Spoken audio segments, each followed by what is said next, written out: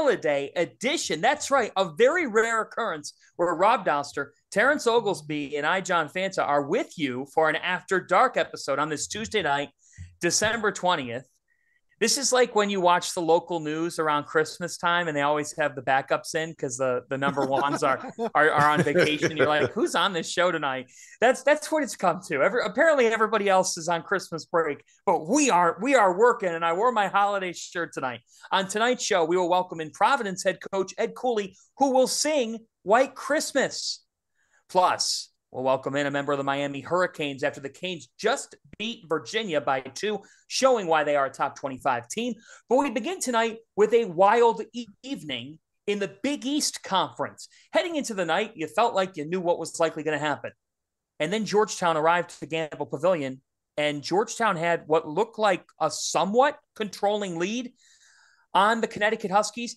And then the second-ranked team in the country awoke. And they awoke behind some warmth in the store's cold. Some warmth from Joey Calcaterra, otherwise known as Joey California, Rob Dauster, and UConn is 13-0. Every time I watch Joey California play, I just sit there and I tell myself that is what Terrence Oglesby thinks that he was when he was in college. Holy shit. Hey, look, man, the kid has some swagger. You gotta love the performance. I do. I will tell you guys this much, man. I was sweating bullets for about like 15 minutes in the second half. I was sitting there. I was like, I'm really going to have to go on After Dark with T.O. and with Fanta after UConn, number 1 team on KenPom, after UConn going up against Georgetown, who hasn't beat a high major opponent in 27 attempts, goes into Gamble Pavilion and knocks off the Huskies. I was sweating for a minute, but I'll tell you this much. I think that this was the kind, I texted you guys this and you laughed at me. I think that this was the kind of game that UConn needed, right? They are a team that's not going to necessarily beat you with skill. They are a team that needs to win by doing the things that you can control well. What can you control? You can control playing hard. You can control playing with intensity. You control your defensive effort, and you control your ability on the glass. When they do those things well, they are the best, one of the best, among the best in the country at it. And when they do those things well, all the other stuff comes with it. You get second chance points, you get points in transition, you get the effort plays, you get the crowd backing you because you have Joey California going and dropping behind the back dimes to Donovan Clingan. If they have to play a possession by possession half court game where they're relying on just their sets to be able to get them offense and just playing in the half court, that's not going to be the way for them to do it. They didn't rebound the ball very well on the offensive end. They didn't start playing defense until there were about 8 minutes left in that game, and they found a way to get it done. I think that was a wake-up call that they needed. Hey, credit to Georgetown, though. I mean, 5 guys in double figures, battled their butt off on the boards, out-rebounded UConn by 12. I mean, credits where credit's due. I think Georgetown deserves that much. I mean, it's been a rough sled over the past 27 high major games, but you have to give them some credit there.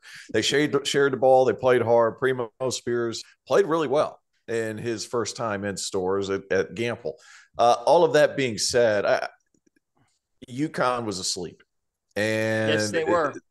They were very lethargic to start out this game, but I thought it was promising with the fact that you had some guys, most notably Joey California, was able to come in off the bench and spark that energy. Some of the things that he was doing, energy-giving behaviors, right? Like he provided those, whether it was the behind the back pass, which was an incredible pass. I mean, he sold it perfectly. He went against the grain, threw it back the other way. Like it was a beauty to behold. The 3, the Velcro finish. I mean, it was not a great pass. That was ridiculous. Catch that and go straight up. That was ridiculous. That was a stupid catch and finish. I mean, credit to him. Real quick, I want to go back to the behind the back pass for a second, and because to me, what made that so impressive was a lot of times when you throw behind the back passes, you're throwing them to be fancy. You're throwing them to be like, watch, this is going to be a highlight reel. Watch, this is going to be something that's going to get me on Sports Center. That was the only way he could get the ball there. Yeah. He wasn't going to be able to lob that thing up. He wasn't going to be able to throw a little pocket pass. He had to throw it behind the back to get it there. And that's, to me, that was what really stood out about that play. But I'm sorry. And he put it on the deck. Yeah. Like that was a high skill level pass, and they needed that energy from somebody else. I also thought it was telling. Donovan Clingan only played 9 minutes. just because they go up against a guy in Qudus Wahab who is a tough cover. Now, is Clean going to be able to give you more minutes whenever you play more competitive games? And when I say that, more against teams that are a little bit more skilled in there, are you going to be able to put Clean Kong in there? I think that's a concern. But overall, you have to credit UConn. You have to win games ugly, especially before Christmas, especially in a bit of a sleeper game against a Georgetown team who hasn't won a Big East game in 20 games now. So credit to UConn. They figured it out. You have to win ugly right before Christmas, and you're counting your blessings as you go back to the locker room. Yeah, here's the thing. It was as much adversity as UConn has faced this season, and it's a good thing that it happened tonight. Yeah. Because for them, it's a piece of humble pie. It's a reminder that you can't just walk into the building in the Big East against anybody and just assume that you're going to win. Right. And I look at it from this standpoint. UConn, for the first time this season tonight, went through an extended drought offensively where it wasn't that they were missing shots, it's that they were selecting bad shots. Some of their shot selection was forced. It was pressing. And it was atypical of what this team has been. Jordan Hawkins shot 3 of 9 from 3. He was trying to hit that game-changing 3. It just didn't come tonight. Tonight is a night where we are reminded of just how deep UConn is. Right. That they were in an offensive rut, and that it's a kid that transferred in from San Diego that made a massive difference in the game. He's not going to do that every night. He might not do that again in Big East play from the standpoint of which he did it tonight because they have a luxury of riches. But UConn, it might have been Georgetown on the other side. I don't care. When they click, and tonight they clicked, Gamble Pavilion was as loud as I have heard any building in college basketball this season. And when they click, guys, UConn is an avalanche team. It all comes at once, and there's no way to stop it. It's like an inevitable blizzard. Either you evacuate your area or you sit and you get, you know what on. That's the fact of the matter with the Connecticut Huskies. So look, it's a win for them. You've turned the page. They have Villanova up next. It's not the same Villanova. And then they're at Xavier. And then they're at Providence. And I will say, guys, coming out of tonight, watching Providence and continuing to watch Xavier, like, the Huskies are 13-0. Now we really are on when are they going to We're going to know, Fanta, we're going to know exactly what UConn is in the next 5 games. They get Villanova at home on the 28th. On New Year's Eve, they're at Xavier. On the 4th, they're at Providence. Then they get Creighton at home. Then they're at Marquette. That's the toughest 5-game stretch that they're going to have this season by a mile. And I would not be surprised if they went 3-2 in that stretch. Those are 3 really tough road games, and you're playing what I would say are probably the 2 most talented teams in the conference in that stretch at home in Villanova and Creighton. So we're going to find out. We're going to find out in those 5 games. They could be awesome. They look great. They won all these games by double figures. They covered 12 straight games, whatever it is. We are going to find out what they really are in these next 5 games. You go 5-0 here and you run through this stretch, then it's a very different conversation. Oh, right? yeah. I mean, now, it's just kind of like, yeah, they've been really good. They've been really fun. They've been really promising. They beat the hell out of Alabama. But it's still, there's not a ton of statement wins on that resume, if that makes sense. There's good wins. There's quality wins. They've beaten good teams in impressive ways, but I don't know. We can move on. Tristan Newton was good tonight.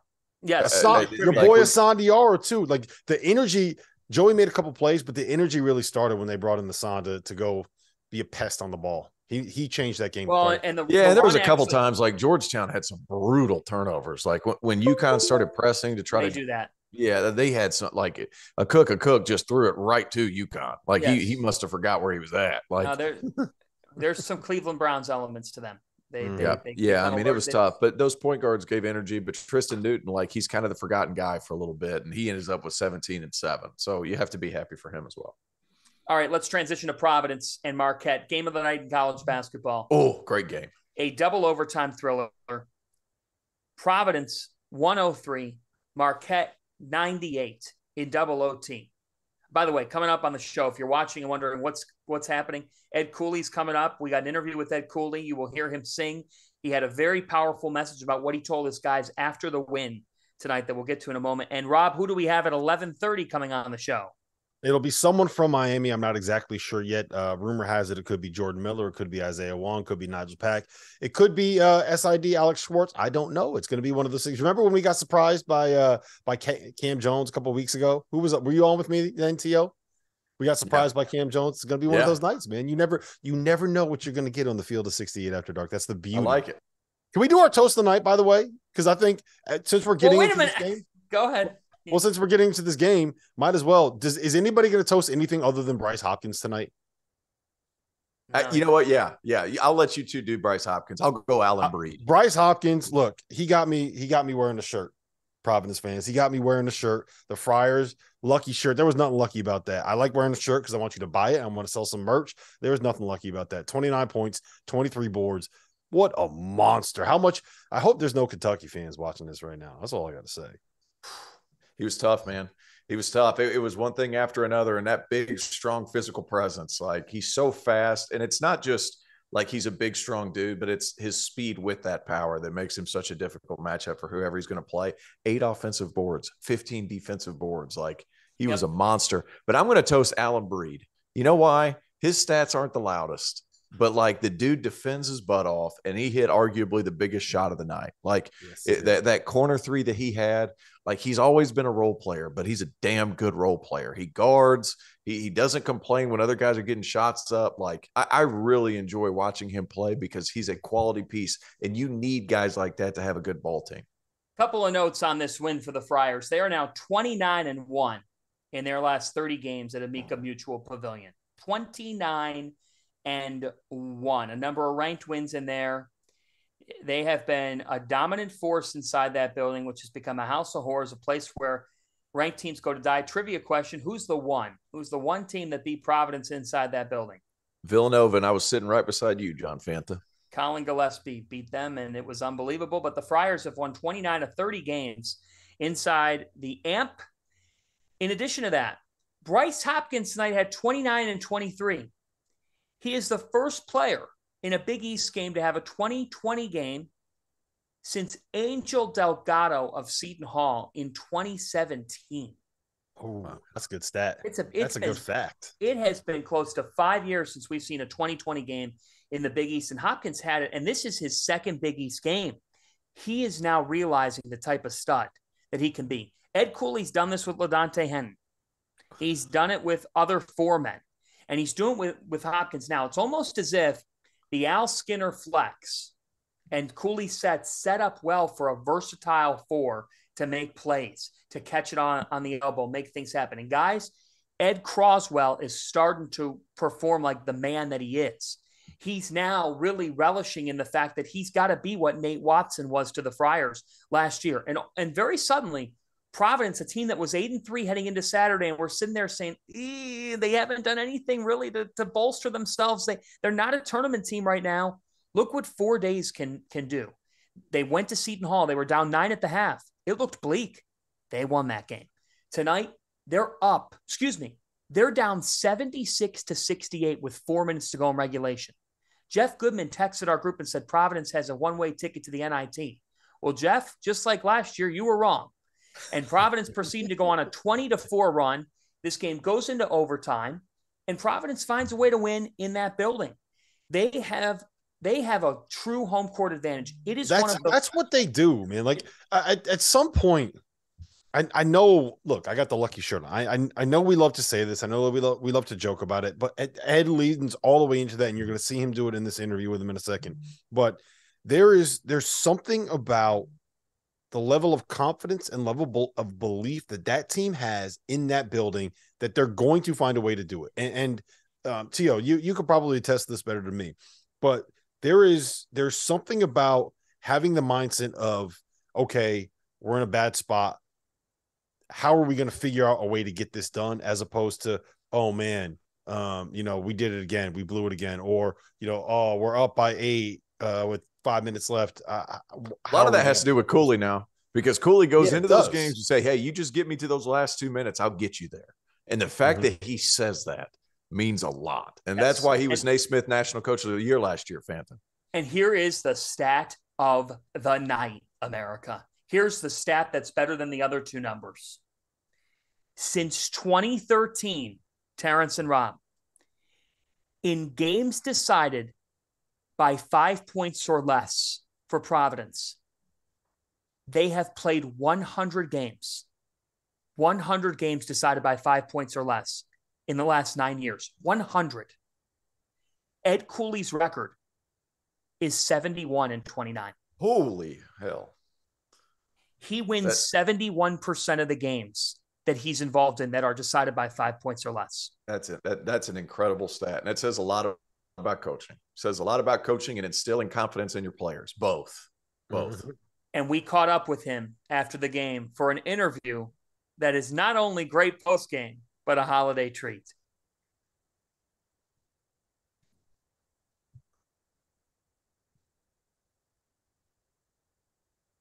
In double overtime over the Golden Eagles, and we are joined by head coach Ed Cooley now from the locker room. Ed, how would you describe the game that you just coached in? Emotional game, great game. Very proud of our men. I thought it was two teams. It honestly felt like an 8-9 game in the NCAA tournament. It was, push and go the whole way. I just was really proud of the group as I'm seeing the team grow right before our eyes. We're way better than we were a couple of weeks ago, and I thought we're starting to build an identity where we're trying to go. Bryce Hopkins, he wasn't an animal. He was a manimal. Like 29 and 23, 8 offensive boards. He was nonstop tonight. Speak on his maturation through the early part of this season heading into conference play. Well, so, when you look at Bryce's development over the period of time, so his senior year, it's a COVID year. I think he plays 12 games, high school games, goes to his school, doesn't play in a role of which, he had consistent minutes. He was a limited minute guy. So he's still growing and developing. And we've been talking about this the whole time. We see it in practice a lot. I think he had a couple of very, very unselfish plays that he could have taken. One was a kick out 3 to Breed in the second half. Honestly, he had a slip and it was a layup for him, yet he was unselfish. He continues to get better and he's playing both ends of the floor, which I'm really proud of him on. Ed, I don't want to ruin the upcoming Christmas holiday, but I just want to let you know I did get you a Christmas gift. It's going to be one of these. It's going to be coming in the mail. And you know what? You can call me the luckiest guy in the world. I love it. I love the shamrock. I love the fact that you got Friars on. I appreciate you, brother. Appreciate you. So the dunk, or I guess it's called the amp now. I'm always going to be calling it the dunk. That place has really become. We got to give our naming rights people all the love and we're Amica Mutual Pavilion. Right? The amp, we got to give them their love. I mean, it was called the old name, but right now, Amica Mutual Pavilion, baby. It worked out tonight. Whatever it is, it's a fortress now. So what is it like playing in front of that kind of atmosphere and that kind of, it's a place where people are intimidated to go to play, to officiate, to sit on the sideline and be a media member like Jeff Goodman. So it's a tough place. It's been a place over the years that we've been here. This is my 12th season here, and every single year, I say it gets edgier and edgier. And last year was a pinnacle as far as, attendance. We're over 11,000 season ticket holders now. It's just a credit to our AD, his team, and the student body, and then all the supporters that come out. Man, the people here love the Friars, and I hope we can continue to play well for them and improve. Well, it's a credit to you too, Coach. I think that's a huge part of it, very obviously. But I had the privilege to call your game earlier this season against Stonehill, and before the game, you talked about, this team is still developing, but we've got pieces. I mean, how nice is it to see as a coach, they're starting to form together. I mean, guys are embracing the roles and continue to, develop within those roles. And then you're doing a nice job molding these guys together. I mean, you have to be proud of what's happening as far as that's concerned. I'm very proud. I give our staff a lot of credit. We sit down, as as a coach, you talk about your player personnel all the time. Let's put the players in their strengths. Everybody worries about what a player can't do. I'm somebody who values strengths of individuals. And as players, put them in their strength. So many people worry about, well, I got to work on this. Well, you don't get paid for doing what you don't do well. You get paid for what you do well. And that's what we try to concentrate as a staff. So, all the credit goes to the players and the staff. Ed, I can't help but look at your program and heard you in an interview this past week say, with our program, I want everybody that's touching it, whether it be a support staff member, a fan, anyone who's involved in Providence College basketball, you want them to feel like they're important. That's how you are. That's who you are. With the Christmas season upon us, the holidays in full swing, just how much do you try to relay that to your players to take nothing for granted, and that it does go beyond basketball when you're at Providence College? It's funny, just before we addressed the team after the game, I told them, hey guys, take for a minute and appreciate the moment, appreciate the holiday season, appreciate that young men and women are not going to have Santa Claus that arrives to their house. Appreciate the fact that we're going to take care of our bodies, because so many young men and women right now during the holidays, there are drinking and driving accidents. There are things that happen to your body when you're not taking care of it. I love people, and I love people that care about other people. Do the right thing and you can never go wrong. And I know it sounds like corny, but I just appreciate every moment and every opportunity that I have on this earth to make other people feel loved, wanted, supported by what we do here at Providence College in our men's basketball program. Ed Cooley, one of the absolute best. The Friars are 10-3, a 103-98 win over Marquette. And Ed, you know this better than anybody. That's a 2-0 start in the Big East. And I know you'll take that 8 days a week with how this league can be. Oh, my goodness. The eggnog's going to be good. Jingle Bells is going to be on blast. I'm going to sing, dreaming of a white Christmas. I love the holiday seasons because it's about giving. And I'm looking forward to spending the next couple of days with my family and those that I love. Merry Christmas to all of you. Take care of yourselves. Take care of your loved ones. And I appreciate everything that you guys do for college basketball. Thank you, Ed. Happy holidays, Ed. Appreciate you. Much love, family. He sang White Christmas. He said the eggnog will be flowing. Ed Cooley is God's gift to the world. And there's just no better fit to a program than Ed is to Providence. And they've got it going again. They've made 7 of the last 9 NCAA tournaments, guys. And it's within the realm of reason to think that they can make another. All right, let's turn to Marquette, who lost this game 103-98.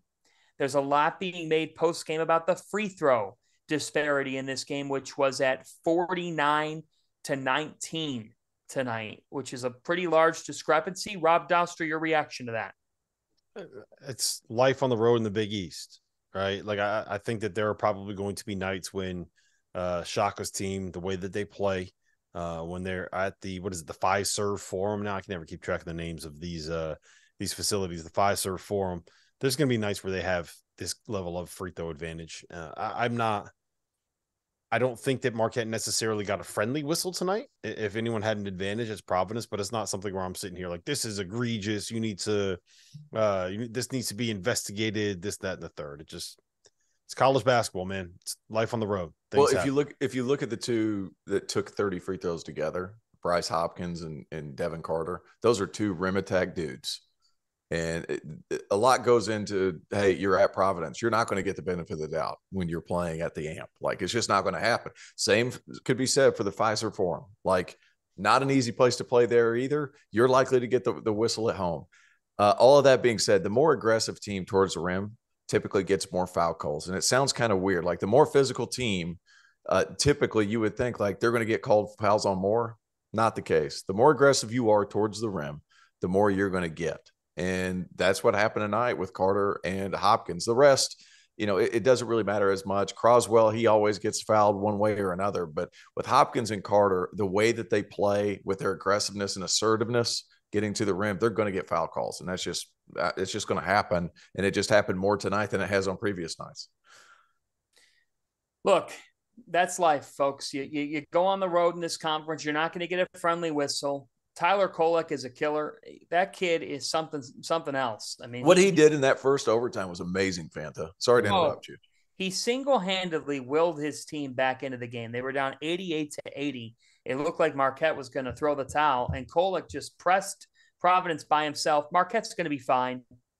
They're going to be fine. They're a really good team, man. With the way they can space the floor and spread it out, they're a really good team. Tough loss, but yeah, they've got Seton Hall next, and unfortunately, Seton Hall is going to be a bit of a punching bag this year because they They keep coming up close, but they fall tonight to Xavier by 3 as the Musketeers move to 2-0 in the Big East. Let's turn to the ACC. What a game. What a game in the ACC. Miami and Virginia play into a tight one, top 25 matchup in the conference, and Miami takes it, guys, and they take it by 2. Jim Laranaga's team showed tonight why they were ranked in the top 25. 66-64, a huge night for Isaiah Wong. He goes for 24 points. Terrence Oglesby, how did Miami win this game? Well, it's a reoccurring theme. If you play against Virginia and you have individual playmakers, you're going to be able to have some success. And Miami has that with Isaiah Wong. Isaiah Wong's the reason they made it to the Elite Eight last year. But it comes from some of these other guys too. Norchad Omier. We're going to get it. We're going to get it. Omier. He was good too. And he's been better for Miami than what I thought he was going to be. And I thought he would be good. But I also thought there would be some issues there because I thought Sam Wardenberg was very important to last year's Miami team because he could space the floor. He could make some decisions. Omier has done a lot of the same thing. So it's hard for me to really talk bad about anything this Miami team's doing. Yeah, the way that they can kind of make plays off the bounce and the guys that they have in the backcourt and their guards, it's going to take a lot for me not to be convinced that that Miami is the best team in the ACC right now. And the only way that you could probably do it, T.O., is if you go on one of your spiels and you set up your soapbox and you set up your stool and you take a couple steps up and you get to that soapbox and you set up your Shure microphone and you sit here and you say, Virginia Tech is the best team in the ACC. That's but I also only think, way like, I think does Miami win this game at Virginia? Like, that's my only counter to that. No, like, they don't. No, they don't. Right. They don't. But that's also life in conference play. Exactly right. That's just how it is. I mean, will Miami take a return trip to Charlottesville? I got to check that. I'd be curious to know that. Here's the deal with Miami. They had some significant losses with McGusty and Moore. But as much as their offseason, everybody remembers their offseason starting with drama. Don't tell me that didn't influence what people thought this team was going to be heading into the season. Guess what? The kids got paid. And they've put all that, they're playing together. They're playing as one. And we should have known that because you have a 600-plus game winner in Jim Larinaga who found something last year. Isaiah Wong is a killer and has been for a long time for that program. Like, Wong has put together a great career in Miami backcourt history. Yeah. Seriously, that's how great he has been throughout his career. Hey, for the people listening, quick programming note: Jordan Miller from Miami. He's been kind of their breakout star this year. I know RC loves him. He's going to be joining us in about 5 minutes. They are currently in the presser, so as soon as they're done in the press conference, they'll be here. Great. So thanks for that note. Jordan Miller's coming up. 66-64. Miami wins this game. You know, the thing about the Hurricanes is we know what that guard play is, but to defend the way that they've been defending, I thought tonight, Terrence, that they defended at a pretty high level. Like, I thought that they played, and don't tell me that it's because Virginia's not a great offensive team. Their perimeter defense was on point.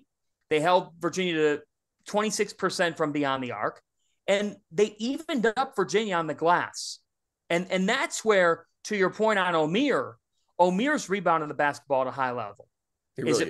Poplar's? Hey, he had 6 rebounds tonight. Wong had 6. They gang rebounded. If you're going to beat Virginia, you have got to match their toughness level.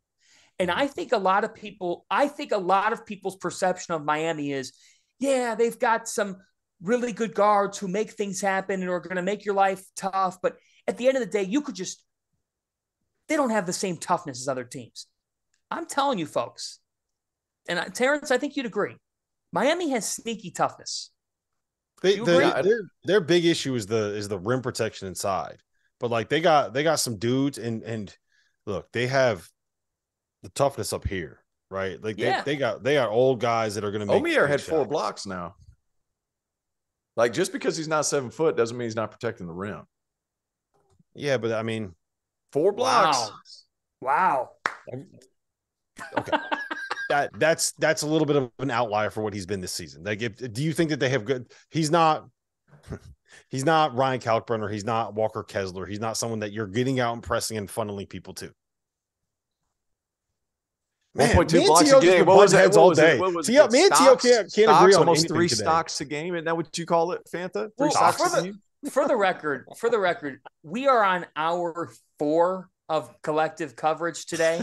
We did a show this morning with Jeff Goodman and John Henson. Henson has golfed around, drank probably 12 beers, went to some steakhouse for a tremendous dinner, is back home, and if he's not asleep, he's doing something, and then he's going to go to bed. That guy has had an amazing day, incredible day. And producer Dagan, we're on hour 4 of programming today. We did 2.5 hours of DTF podcasting earlier.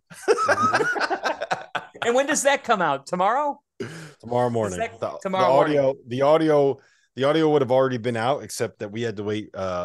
Phantom wanted us to all hang out and chat before we got Cooley on his. Oh, it was fun. So here's the thing.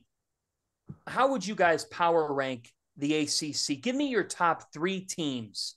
I threw in a third there. Give me your top 3 teams at this moment. I still think I would probably have Virginia third, right? After seeing what Duke's performance was today, and I know they didn't have Whitehead, and I know they didn't have Lively, but it's hard for me to back a team when Jeremy Roach goes on the road and has the performance that he had tonight.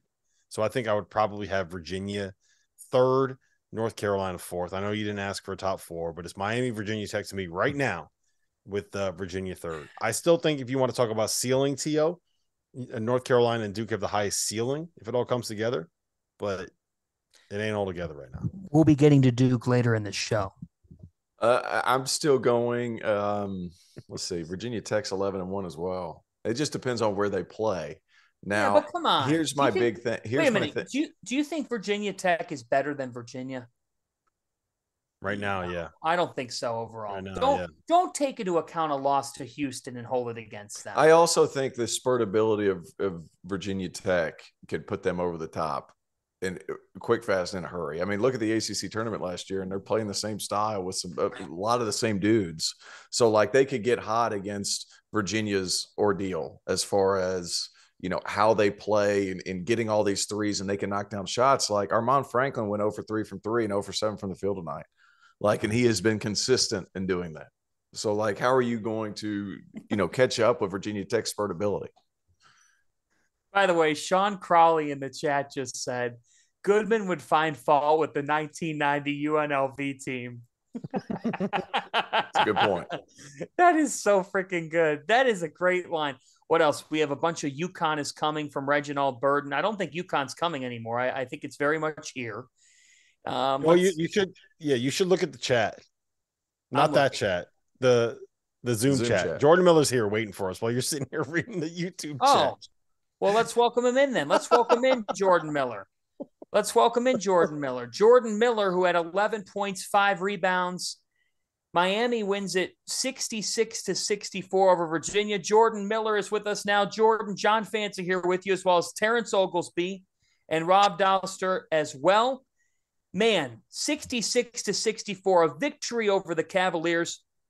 How would you define the way that your team went into this game with the plan to face Virginia and how you executed it to beat them?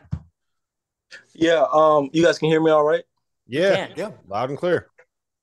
We knew it was going to be a war going into this game. Virginia, even though they lost to Houston, Houston's a very good team. And, you know, they were going to be looking for redemption.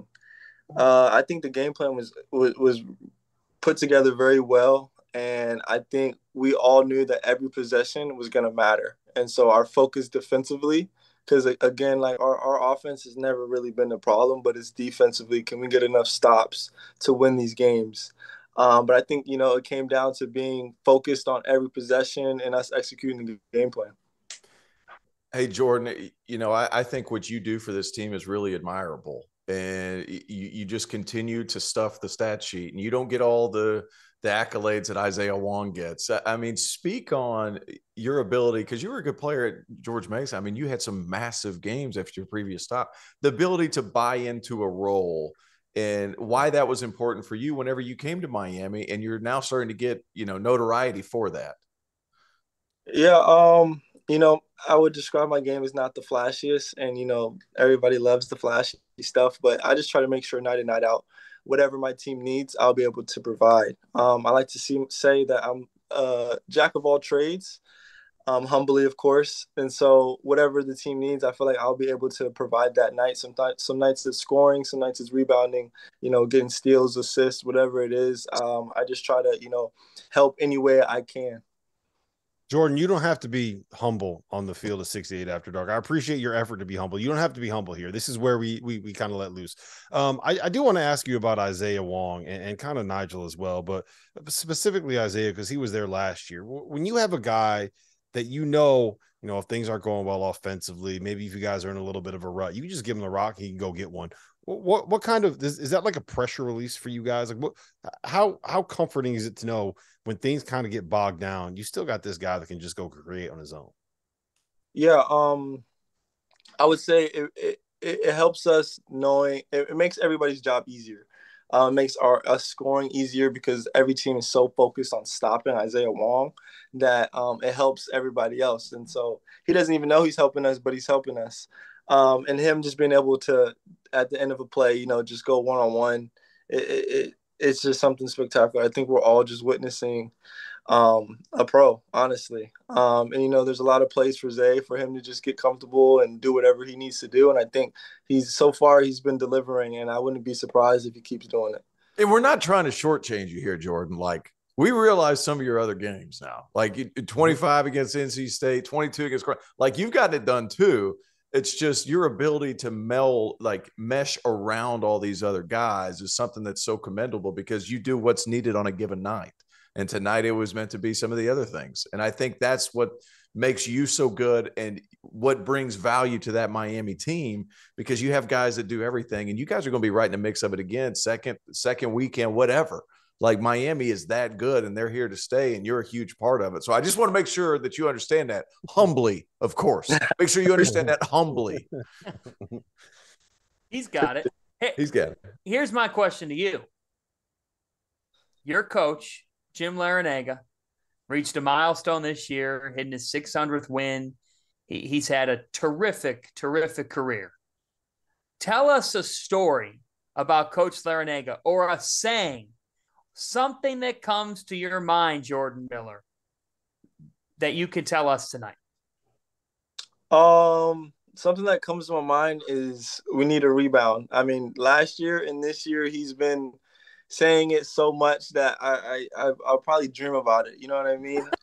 But Coach L, he recently just hit that milestone. To me, what's incredible is that he's ready for every situation. Obviously, he's older.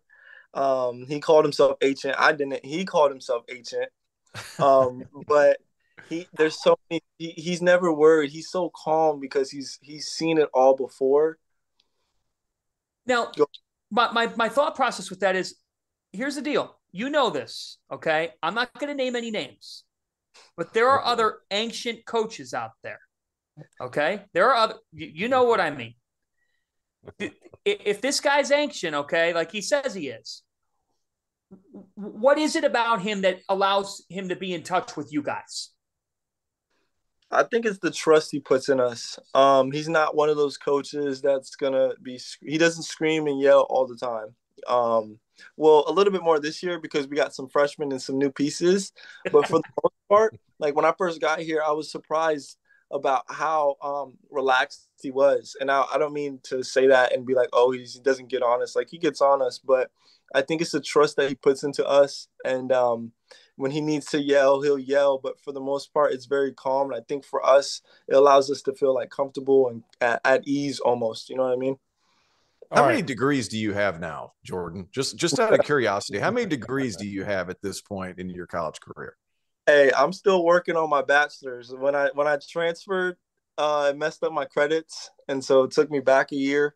So, but I should be graduating in the spring. Finally. Hey, that's tough, but man, you're gonna be successful in whatever it is you'd like to do after basketball's over, man. You really represent yourself well. I want you to know that. And hey, if I was going to school at Miami, I probably would need about 5 or 6 years. He'd be at FAU. He wouldn't be at Miami. He'd be at FAU. All right, Jordan, I got to ask you this question here. Christmas is Sunday. What is the best Christmas gift that Jordan Miller has ever gotten? That I've ever gotten? Ever. I'm going to be honest. So when I was in 8th grade, I had an LG Cosmos. It was like a little phone. You flip it up, and it had the little keyboard. But I wanted an iPhone so bad. Like everybody at school was having an iPhone, and I was like, I want that. You know what I mean? You know how kids are. And my parents kept it from me. And I was asking for so long, but my parents were like, "No, we're not getting you an iPhone. Are you crazy?" You know, they really got me. Christmas Day, open it. I see the iPhone logo. Man, I was going nuts. So that definitely is the best gift that I've got. That's what I'm talking about. That is what I'm talking about, Jordan Miller. Are you able to spend Christmas home? Yes, I will be going home. It's funny. We're playing Virginia, and I'm going to be going to Virginia on a flight to Virginia tomorrow. So, hey, at least we got the dub, though. Makes me feel a whole lot better. Yeah, I was going to say, they're probably going to not going to let you on the flight now after that. Right? I was going to say, you're flying home with the dub for Christmas, which is great. Jordan Miller, we appreciate your time tonight. And as T.O. and Rob both said, you really represent yourself well. So it's way to be, man, and way to embrace the jack of all trades role. Because I love that you said that. There's not enough college basketball players who think that way, and you do. So thanks for the time. Be less humble. Tell Alex I said it's okay. happy. Wait. You have a midnight snack here now? You're gonna get a quick snack here? You got to get a snack. I still have to go home and pack. So right now, honestly, I'm thinking about. He's thinking, get me off this interview, guys. No. I like interviews. It's been great. You guys are very relaxed, very chill. Like it's definitely, it's not as like answer this, answer that. You guys are laughing. It's just a good vibes. We have fun. Hey, good luck with the packing. It stinks. Packing's the worst. Good luck with that. Merry Christmas. I appreciate it. Merry Christmas to you all. Merry Christmas. Thanks, Jordan Miller, and we thank Miami. We thank the U tonight. The U gets a big win over Virginia in the ACC. I'll tell you what. You want to know about Jim Larinaga? Just listen to that interview. Mm-hmm. Right. How many times, T.O., do you hear a kid today say he's embracing being a jack of all trades for a team? That doesn't happen often. And I had this conversation with a young man the other day. Like everybody's looking at what's next, and what something over there is always shinier or nicer. Like, and I say that about Jordan Miller. Of course, he transferred, but that being said, like his ability to form in a role with that Miami team, and for him to embrace that role is huge, because we know who Miami's main scorer is. It's Isaiah Wong, and his ability to play off of him has increased his value and therefore increased his team's value. And one of the main reasons why Miami's so good. Well, it's a great win for the Hurricanes, and they are for real, and they are a threat to make another run come March. A team to really watch here going forward. Here's the other thing that happened tonight in the ACC. Wake Forest 81, Duke 70. Rob Dauster, what happened to the Blue Devils? Well, for starters, they were missing Derek Lively and Dariq Whitehead, and that's never going to make things easier for you. But I think going on the road was they got a little bit of a wake-up call, right? Like Kyle Filipowski was not the guy that we've seen for the first 5 weeks of the season. 4 for 14, 9 points, over 6 from 3. I think Jeremy Roach kind of got a little bit of a taste of what road life is going to be like in the ACC. But my biggest takeaway here, and you guys correct me if I'm wrong, like, okay, Duke was missing a couple of their best players. They're probably not a top 10 team like we thought they were going to be. But Wake Forest always does this to somebody, right? They always find some way to get a win over one of the Blue Bloods in that conference or knock off Virginia. They always do this 1 or 2 times at home, no matter how bad they are, right? Even in the worst Danny Manning years, they still found a way to at least put a scare into some people, right? Like this is just what they do at home in Winston-Salem. And But it's a big win for Wake Forest, regardless. This is their second quad one win. Like that's one more than they had last year. Mm-hmm. This is the kind of win that could honestly, like when we come down to Selection Sunday, this is the kind of win that can get you on the right side of the bubble. And it's the kind of win that could take you from being in a playing game to being outside of a playing game to being like a 10 or 11 seed, right? 100%. And Tyree Appleby was huge in this game. He comes up big, as you would expect him to do so. Steve Forbes has a bucket in him. And Wake Forest scored the basketball really well tonight against a Duke defense. Look, Lively, Whitehead or not, Duke's defended.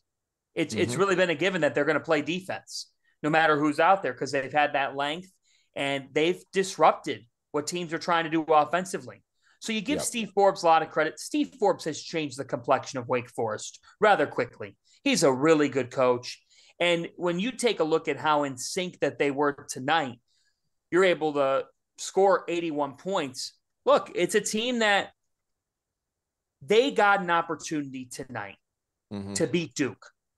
When you get Duke, Carolina, Virginia Tech in your building, and for that matter, Miami, in the ACC this year, if you're a team that's around the bubble conversation, you're going to have to win those games because it's what separates you from making it and missing it. And tonight, Wake Forest capitalized. They salvaged the opportunity, and you got to give a lot of credit to what Wake did defensively on Jeremy Roach. They cut off the head of the snake. How worried are you guys about that? Like about kind of Roach in general? Because I mean, Fanta, you were pessimistic on him in the season. You caught some unnecessary flack from Duke fans, but he hasn't been. He's had moments. I'm not surprised at all. He hasn't taken that leap that I think a lot of people thought that he was going to take. Right? Yeah, I thought he would take a huge leap. I really did because he was kind of that recurring theme. But guys, let's keep in mind, like he hasn't been awful. He just hasn't shot the ball well. I mean, he's 13, 3.5, and 2.5. So I mean, those aren't terrible numbers, and he's getting those 3.5 assists without two of his better players. And Dariq Whitehead, once he gets healthy, he's going to be very helpful. Now, Lively, I'm starting to fall in and out a little bit because he's in there and he's just there. Because I think other guys command a lot more respect, but that rim presence and that alley-oop threat, like that's going to help some. But I think the Dariq Whitehead being back, that's going to be huge for them. But I feel like we'd be remiss, guys, if we didn't talk about Wake Forest's Cam Hildreth a little bit. Because if I were going to pick a guy that was going to surprise some guys, I probably would have gone with Andrew Carr, a Delaware transfer. I probably would have gone with Bobby Klintman, a freshman from Sweden. Like those two guys, they popped off the page whenever I went and watched them in practice. Cam Hildreth is just big physical English guard, like Papa Red over there. And he has improved so much. He's one of the most improved players in the Atlantic Coast Conference, and he's averaging good numbers. Right at 12 and 6 boards as a point guard. He's 6'4", 200. Like he's a big dude, and he's rebounding and giving them value in other ways than just scoring. And this little 6-foot floater, I talked to a friend of mine, Ashley Hamilton. He's a British guy that I played against years ago. He played at Loyola Marymount, and he ended up being a really good player. He called me when Cam committed. He was like, hey, he might not be good his first year, but he just finds a way. And he's big, he's strong, and he just finds a way. And boy, has he ever. And he is that reliable player beside a Tyree Appleby, who's a bit of a lightning rod, guys. Tyree Appleby's a bit of a lightning rod.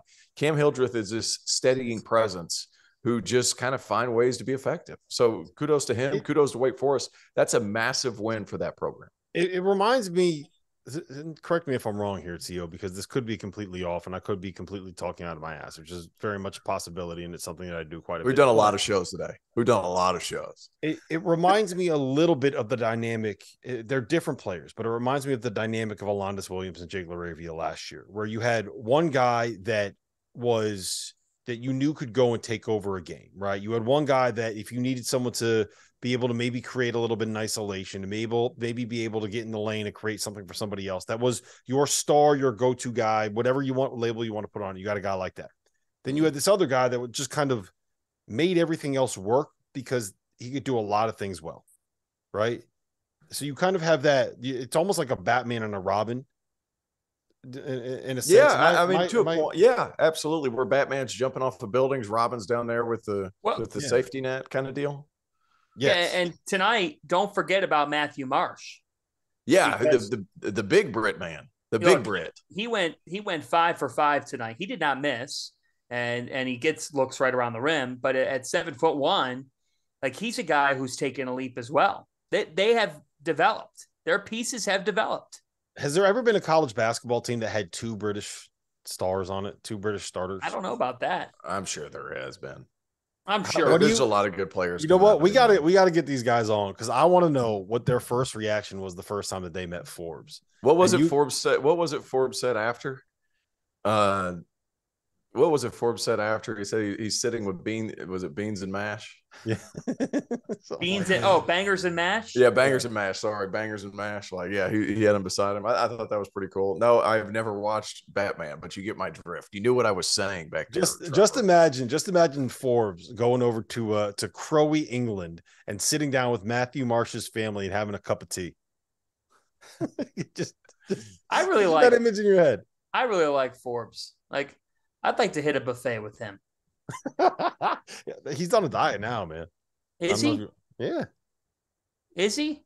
Well, if he crossed me, wouldn't be. I'll tell you that much. I will take a break. The chat is really enjoying the fact that T.O. just said beans and mash. Bangers and mash. My bad. It's so bad. Tires. Yeah, tires, tears. It's late.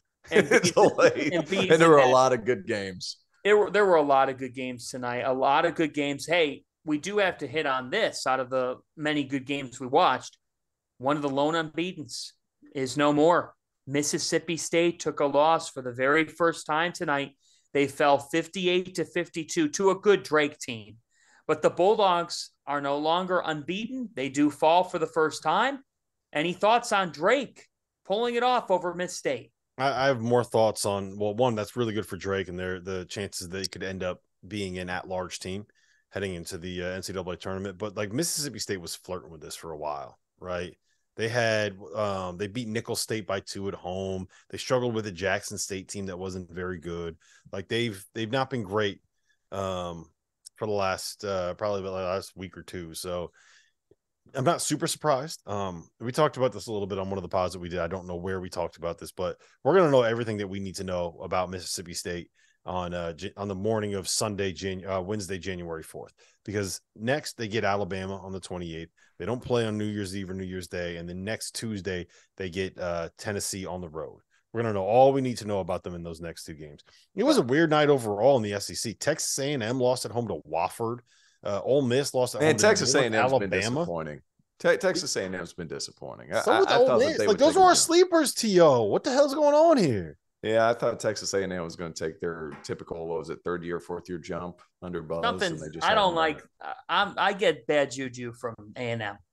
Really? Yeah, I mean it's pretty obvious. What are they, 6-6? Yeah, I just think, and I hate to say it like this, but I think Buzz is sort of an all or nothing guy. I think when his teams are clicking, it really can click. But I also think Buzz Williams might have peaked early in his coaching career. I'm sorry, I just do. I hate to be pointed here in my remarks. I also think Texas. Say that again. You went out. I think Texas A&M's a hard job. Yeah, it is, and it's not easy to go into the SEC. But it was kind of shaping up for him to have this be the year, right? Everything was kind of pointing to this. It's like it builds, and then boom, he has this great season right here. The only thing I don't want to have happen is Texas A&M to go on some like 13-game winning streak after they start the season 6-10. So we have to hear again about how they have to expand the NCAA tournament because Texas A&M won 13 games in the SEC, but still found a way to lose 14 games on the season. So that's the only thing that I'm rooting for. Yep. Cannot hear that. I won't hear that because you can't lose at home to Wofford. Right? It can't happen with an interim coach too. Like it's not even Mike Young's Wofford. It's Wofford. No, it's not a great Wofford team. It's just I don't know. That's the thing. The top of the SEC is excellent. The bottom and the middle even aren't as good as we thought it was. And so that's why the SEC might only get 6 teams in the NCAA tournament. Mhm. Now there are 6 teams. This is where the math gets interesting because you might only have 6 teams, but you probably have 4 that can make the second weekend. I'd probably rather have 4 that can make the second weekend than get 8 or 9 teams in and only have 1 or 2 in the second weekend. So you're saying you'd rather be the SEC than the Big Ten is what you're saying to me, right? Absolutely. Now. I still think the SEC is a better league than the Big Ten. Do you think the Big Ten's a better league than the SEC? No. I don't think so. Not at the top. No. Hey, by the way, I'm just scrolling through scores right now. Utah Valley is up 49-35 on Oregon at Oregon. My God. What is going on in Oregon? That's 2 years in a row where it's been like kind of crazy. I don't think they like each other. After they had made a bunch of tournaments in a row. Is Dana Altman, could Dana Altman be the next head coach at Texas? I don't know. I don't know if you can hire a guy that had the scandal that Oregon had about 8 years ago at a place that's that's dealing with some of those issues already. I'm not ready for this right now. Like, I'm just not ready for that. I'm not ready for that. I'm not ready for this conversation. What did we have? What did we have last year when I said I can't do this today? That's when on the first day of games, I said Palo was the best prospect at Duke. Oh, it was after Champions Classic, and you said Paulo was the best player that Duke's ever had. And I said best prospect that Duke's ever had. I can't. No, you said player. No. We can go back and look. You said whatever it was at times incorrect. I can't do this. It still is incorrect, and Fanta was right. In other news, Louisville lost tonight to Lipscomb. Hey, Lenny Acuff, shout out to the Bison. Lenny Acuff and Lipscomb. Hey, Lenny Acuff can coach his ass off. You think I'm playing? I believe it's the Bisons, sir. No, the Bisons. No. Lipscomb is the Bisons. It's plural. Yes, it is. Why is Bisons in plural? Like bison. All right. I bet you say bison, deers. I bet you say deers. Lipscomb is the Bisons. You can look it up. Lipscomb is the Bisons. Yeah, I'm going to take this W. Yeah, hey, listen, T.O. Hey, as many losses as you take, Rob, like you need to take them where you can get them. So I'll give it to you. We only have 3 minutes, so take it wherever you want. Yeah, we've got 3 minutes here. Yuli's been asking in the chat who we like tomorrow night. So who do we got? North Carolina and Michigan. Who wins in Charlotte? I like Carolina. Is it Charlotte? Yeah. Yeah, but I like Carolina too. I think they're playing better. And I still like Carolina, man. Like, they've been a selfish team. Sometimes scheduling works out in your favor. I feel like I've said that 3 times today. I probably have. But scheduling works out in your favor sometimes. And the positive of playing so many difficult games in a row in your non-conferences, it expedites your learning curve as to what your problems are. And North Carolina in the early part of the season was a selfish team. Now they're figuring out how to play together. They're moving the ball a little bit more. That talent's still there. And then you have Pete Nance hit a massive shot against Ohio State. But 24 assists against the Citadel. They're starting to play with some rhythm, starting to play with some pace, starting to figure it out. And Armando Bacot is back and healthy. Those things help. I think Carolina is still going to be really good, and they could be dangerous in March. Villanova hosting St. John's. This is a validation game for both teams. For St. John's, it's a chance to show America that the 11-1 start to the season is not actually a fluke, that they are an NCAA tournament caliber team.